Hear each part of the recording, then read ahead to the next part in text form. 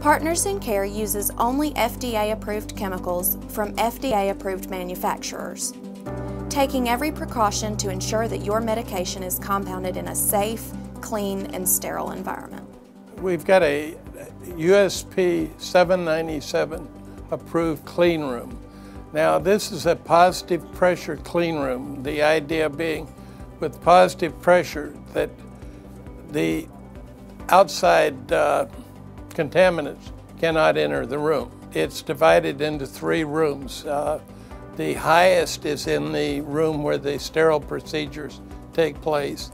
Then there is kind of a transition room with the pressure is next highest, and then there is the gowning and work area where preparations are prepared, and that pressure is the 3rd lowest. And the lowest pressure is in the regular compounding area outside of the clean room. The idea is that the differentials in pressure will cause the particles, if there are any, to be kind of swept out by the air pressure, keeping the environment clean. This area is checked by an outside inspector every 6 months. The pressure, the temperature, the humidity, all of that is measured so that there is no chance of growth of any kind of bacteria.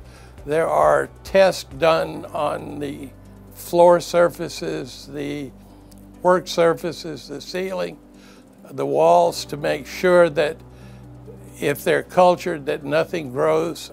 And this is done and recorded periodically. It's kind of unreal when you think that you're taking bacterial samples off of a floor to make sure that you don't grow anything.